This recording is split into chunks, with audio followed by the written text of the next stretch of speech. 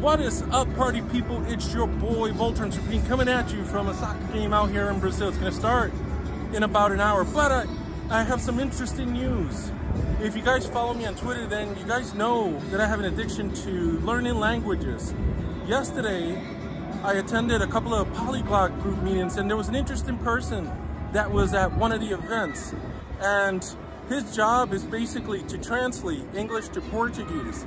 And one of the clients, he works for a company, and one of their clients is AWS. At this one polyglot club, there was drinking, and you know, drinking does strange things to certain people. If you guys been watching the channel, you guys know that I can brew wine and I can brew beer. So I have a strong alcohol, but some people don't have that strong alcohol tolerance, and sometimes I think that they say stuff that they're not supposed to. But what this guy told me is his job this week is to work out logistical deals with AWS, Amazon Web Service, and it sounds like they're trying to build more data centers here. So they're working on logistics on getting more data centers built out here in Brazil.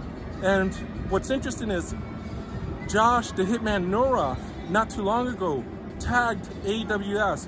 We know Josh, the hitman Noroff, has been bullish on Brazil. So it begs the question, is Ankr gonna be working with AWS? Well, we don't know yet, so time will tell. Anyway, guys, I'm not affiliated with any of these companies or any entity I speak about. Always do your own due diligence. Until next time, peace out, safe investing.